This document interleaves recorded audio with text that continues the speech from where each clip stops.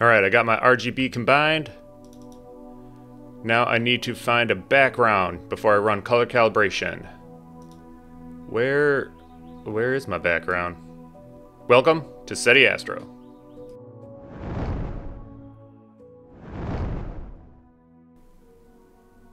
I'm sure we've all been here. You've combined your RGB image and you're ready to do color calibration, but you do need a region of interest for background neutralization or color calibration or even an SPCC, so you could do a background neutralization. And you have a field, and there's tons of stars, and maybe there's some integrated flux nebula in there. You're not quite sure where the background actually is. So, been working on a script to deal with this. I have a collaborator, Gerrit, over in Germany, and building off his ideas to automatically find a preview, I've implemented a very fast gradient descent algorithm, which is similar to how machine learning is programmed, in order to quickly and very rapidly determine a background preview that we could use in all these. So I'll go ahead and pull up the script. Here's the beta version. And it's easy. Just make sure you have your gradients removed and you've cropped out any stacking artifacts and tell it to execute. It'll go through and find a background for you. Right there. There's our background. So then you can go ahead and just use that background for things like background neutralization, or you can drop it into SPCC for its background.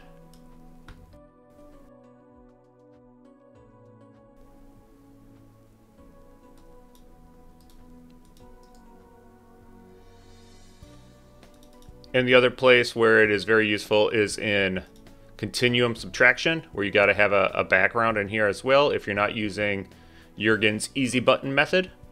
So again, just run the script here on my hydrogen red composite image.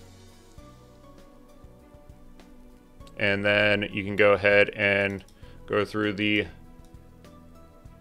standard methods of color calibrating our image here with the background that I found.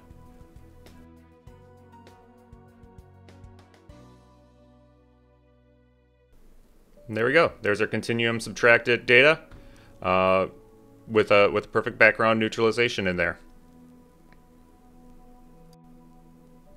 One other item, the beta is fully functional. If you drop the instance off, you can go ahead and just drag and drop this thing and it's going to go ahead and find your background for you.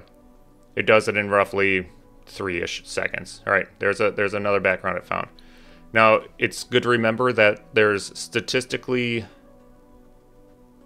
similar or equally good background regions all throughout most images. So if you do run it successfully, you may find that it settles on a slightly different background region. That's totally okay. It's all statistically the same. There's plenty of areas in your image where there is useful background to use in background neutralization and color calibration. And we can talk about what it's actually doing here. It is utilizing gradient descent. Here is an excellent image of what gradient descent does. So if you imagine this being your image, with the higher points being brighter regions and the low points being darker regions, what it's doing is it's essentially throwing like 20 balls or points onto your image and letting them roll downhill. And then it's going to find where all 20 of those balls rolled down and where they settled out at. And then it's going to pick the one that's in the lowest area, and if there's a tie, it's going to find the one with the smaller standard deviation, and that's what it's going to use to define its region for the background. It does work equally good on mono images if you need a background preview defined in there as well, and it will go ahead and find a suitable background in mono images too. I think this my Eagle one here is a great test of the script as well, as there are some very bright areas and then only a couple areas where you really want a background without nebulosity. There's this patch up here, there's a little over here, maybe a patch over here, and all those areas are where you'd like to find areas of background. So with how it works with gradient descent, it's going to automatically avoid nebulosity, bright areas, it automatically avoids stars. And we can go ahead and just zoom in what the console looks like here when it runs. It has the total number of paths, it tells you what it's completed, it'll say it's finished processing, and then give you some statistics on the preview it did fine for you. This is just in the beta version of it now.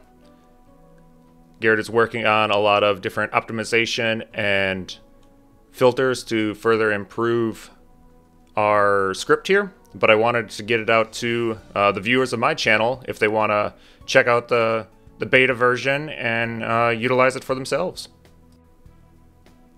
Since it is a beta version, I don't have it on the repository, so you'd have to go to my website, SETIastro.com, and look under PixInsight scripts. It's going to be there on the bottom. It's just a zip file. It's unsigned, so it should work with everybody's build of PixInsight. But if you want to try the beta version out and see how it works for you, I'd appreciate any feedback as Gerrit and I build out this script more fully and continue refining the algorithm. Please comment, like, and subscribe.